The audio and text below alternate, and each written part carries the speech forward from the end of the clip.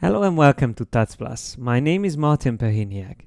In this video, I am going to dive deeper into setting up multi-state objects and slideshows in InDesign for digital publishing. In the last episode of this series, we already covered how to create buttons, but in this episode, I would like to show you how to work with the Object States panel and also the Folio Overlays. So we are going to use a little bit more features now, and I would like to turn this spread into a little bit more interesting publication. Instead of having all the 6 cameras side by side, I would like to create an interactive image which the reader can interact with and change to whichever camera he's interested in. So I'm going to put them first of all into a multi-state object. Then we are going to set up buttons to switch between these states. And then we are going to also use the Folio Overlays and set up a slideshow based on our multi-state object. So let's get started. We already have all the 6 images here ready. So all I need to do is just to turn them into a multi-state object. But before I do that, I'm going to select all 6 of them. So I'm just make sure I select them all. And then I'm going to use the alignment options. So I just go to the window menu and I choose Object and Layout, Align. And from this panel, I am going to use the option here, Align Objects to the left. And I just make sure the Align to option is selected, Align to Selection. So now I choose Align Left Edges and then Align Top Edges. So now they are all on top of each other. And actually I can use now the Align Objects to horizontal centers and also vertical centers. So they are completely aligned to each other. Now I can close this panel. I don't need it anymore. And I can hold down Command and Shift or Control Shift on PC and start dragging one of the corner points of these images just to make them bigger. So that looks already much better. And now, still having them selected, I'm going to make sure that they are pasted on one layer. It just makes the work easier. So I'm going to use a new layer. I create that layer and I can put it here on the top. And I'm going to call that layer Slideshow Elements. Like that. And I'm going to drag and drop all these objects in there. What you can also do, just to make sure that you copied everything, is to press Command or Control X to cut, select the layer in which you want to place them, and choose Paste in Place, which has a little bit complicated keyboard shortcut, but it will make sure that these elements are placed exactly where they were in our document, but onto this new layer that I just created. So Paste in Place, and they will have that color, that nice teal color around them, which represents that they are in that layer. Okay, now that we have everything set up, we can go to the Object States panel, and here we can click on the drop-down menu and choose New State while we have these images selected. If I click on that, it will create automatically a multi-state object for us. Now here we can see the images and we can already switch between them. And you can already see that it will be a little bit easier to deal with a slideshow like this instead of using only buttons to move images around in our document. Both has its advantages, but I prefer to do slideshows like this. So we can see they are already there, and it's good to name our states as well. So instead of having like state 1, we can rename that by double clicking on it, and then I can just type in Lumix. So that's the first one. The second one is the Sony. So let me just type in Sony on state 2. That's it. Then state 3 is Nikon. State 4 is Canon, and then state 5 is Olympus, and last one, the state 6, is a Pentax camera. So now that we have all 6 slides or states named, we can also name our slideshow. We can call it cameras. So let me just call this cameras. That's it. So that's our multi-state object called cameras, and each of the slides or states are also named properly. I can decide which one to come first, so I can always move these states around. So I can choose to have the Nikon first or the Olympus first. Let's just keep that first for now. And then all we have to do is to create buttons to interact with this multi-state object. So let's just do that. I'm going to place the buttons here on the top. I just select this white background and lock it. Command L is to quickly lock an element. And I might lock this background element as well, so I won't be able to select them. I can only interact with the cameras and the text. So I'm going to copy this text here, and I'm going to type in the camera names. So I'm going to start with Canon, and I make this smaller. If whenever your text frame is bigger than the text, you can always double click on a corner point, and that will snap the frame onto the text itself. I'm going to place that here on the left, so that's Canon. And what I would like to do is to turn this into a button. So before I'm going to create the other buttons, I'm going to set this up properly, and then it will be easier to recreate all the other ones. So I'm going to select the text frame, and I'm going to buttons and forms, and I choose button from the type. And then what I would like to call this is obviously the name what I have in the button, Canon. But what is very important is to set up the action properly. So what I need is to interact with our multi-state object in this document. And for that, I need to choose Go to State. And you can already see that this won't work with an interactive PDF. So multi-state objects will only work in digital publication or Swift files. So that is a limitation, but not really a big issue. So let's just choose Go to State. And as soon as I select that, InDesign immediately finds the only state or multi-state object on this page, which is the cameras, and it immediately selected the Olympus state. Now, instead of that, I need the Canon state. So I'm going to choose Canon. And I can also define a rollover appearance for my button, which I would like to. So I just select rollover, and then I just change this into a different color. So I just select the text while the rollover part is selected, and I'm going to change the color to, let's just say, cyan. Okay. Now we can see that's the rollover color, and then we can also choose a click color for the same text, and I'm going to change that and change the color once again, and maybe choose let's just choose red. So I'm just going to choose red. That's it. Okay, now we can already test how it works. So we have our button, which is going to switch to another state. And the way we can preview that is by clicking on the preview spread option. It will open up the Swift preview panel. You can make this a little bit bigger. And we set our multi-state object to start with Olympus camera. But as soon as I click on the Canon button, which we can see it's nicely set up, so I can interact with it, it will immediately switch to that other camera.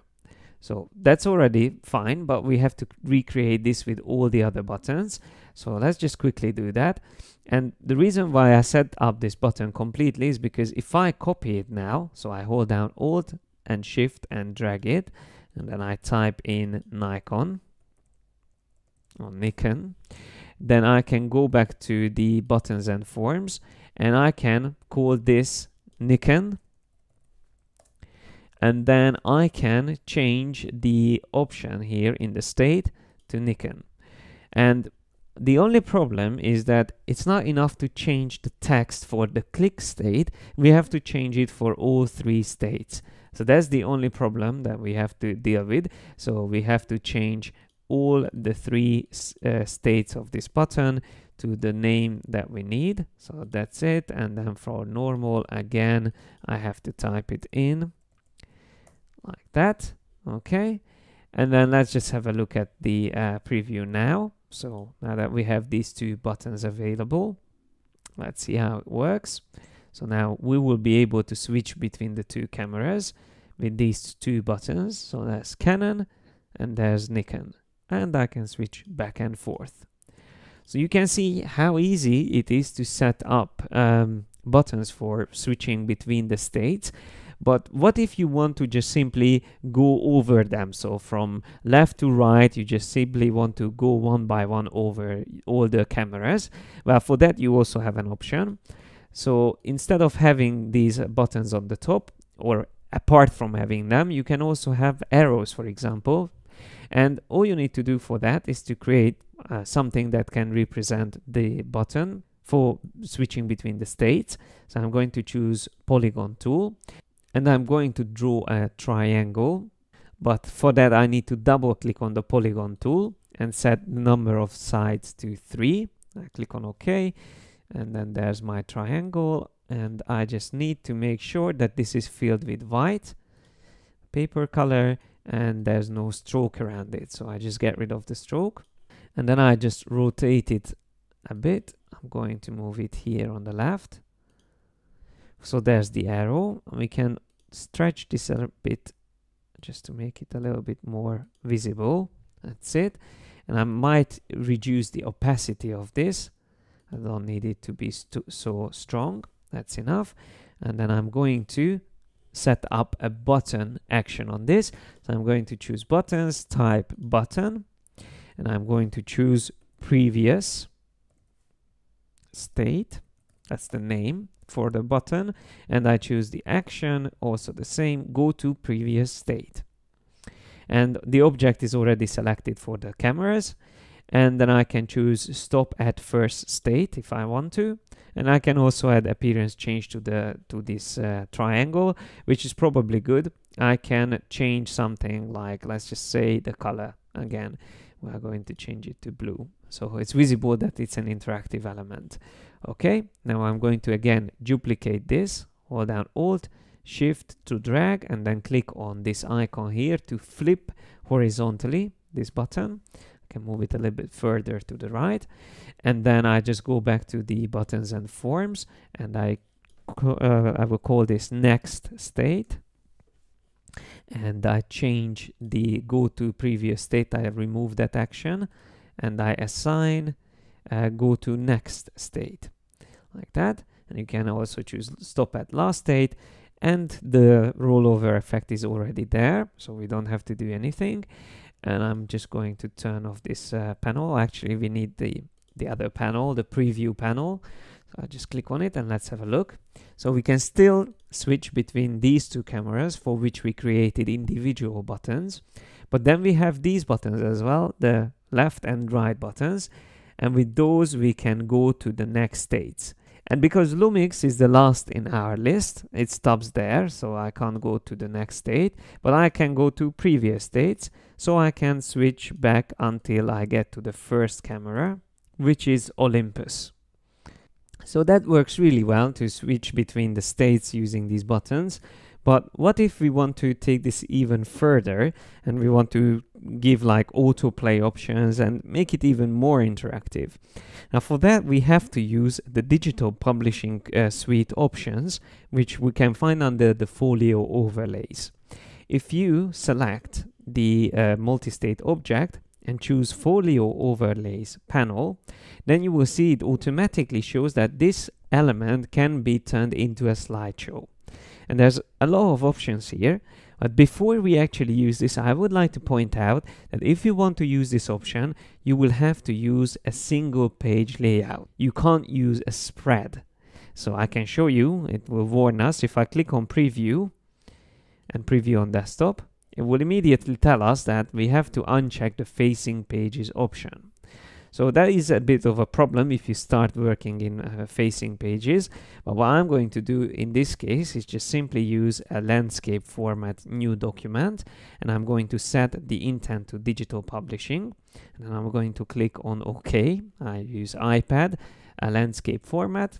So there's the layout we will be able to use, and I'm just going to quickly select all these elements. Before I select it, actually make sure that nothing is logged. So I copy everything, and go into the other document and paste them in. And obviously it's a little bit bigger, so I just have to resize it. I'm just using Command Shift and then drag everything into place. Okay, now we can zoom a little bit closer and just drag these out until we fill in the page enough. Yes, something like that. Let's have a look. On the right, it's a little bit too big, so I'm just going to make it even smaller. That's it. Okay, so now we are not using anymore the facing pages option. It's one single page that we are working on. And I really wanted to point this out because I see this many times that people run into the same mistake. They start using facing pages for digital publication while it should be done on single pages.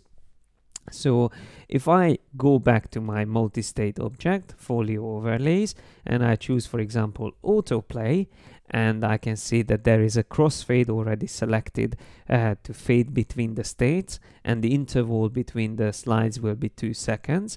Then I can now choose preview, and I can see it on an iPad if I have it connected to my computer, or I can preview it on my desktop if I click on that option, and we will get this separate window which will show us how it looks. So Adobe Content Viewer comes in and it will start playing our slideshow automatically. So that is a very neat feature that we can preview our digital publishing on our desktop using the Adobe Content Viewer, and we can see how it works. It nicely goes around, and when it gets to the end, it will start again from the first slide. And the good thing is that we can still use the buttons. So we can always switch to Nikon or Canon, and you can see the nice fade between them is set up automatically. Even the rollover effect or the effect on the buttons is going to have a fade on them. So let's just go back to InDesign and let's have a look at the other options we have here in the Folio Overlays.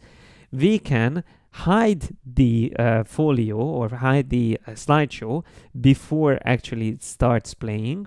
In a case that we don't want it automatically to play, we can always have an image here and just a text on it to play slideshow, for example, before it actually automatically starts to play. So by using the multi-state object and the Folio Overlays and the Adobe Content Viewer, we took what we learned in the previous episode about buttons to the next level, and now we created a much more interactive page for our digital publishing content. I hope you liked this tutorial and I hope you learned some useful tricks, and next time we are going to again take this further and learn more about digital publishing with InDesign Creative Cloud. Thanks a lot for your attention and see you next time here on Tuts Plus.